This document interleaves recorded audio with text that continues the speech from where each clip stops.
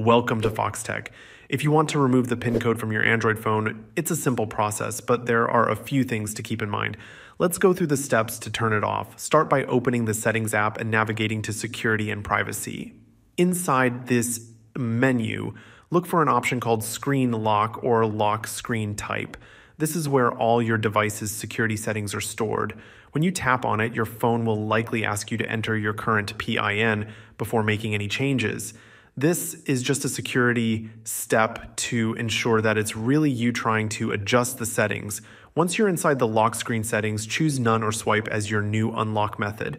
None completely removes any security lock, while Swipe means you'll still need to swipe across the screen, but without any actual PIN or password.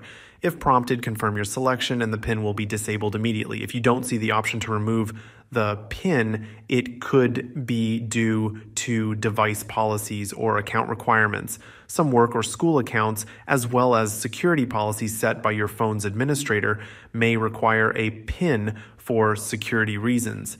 In this case, you may need to remove those accounts or check if any restrictions are in place before being able to turn off the PIN completely. That's it.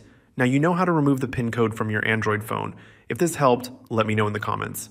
And if you found this video useful, don't forget to like and subscribe to Foxtecc for more Android and tech tips.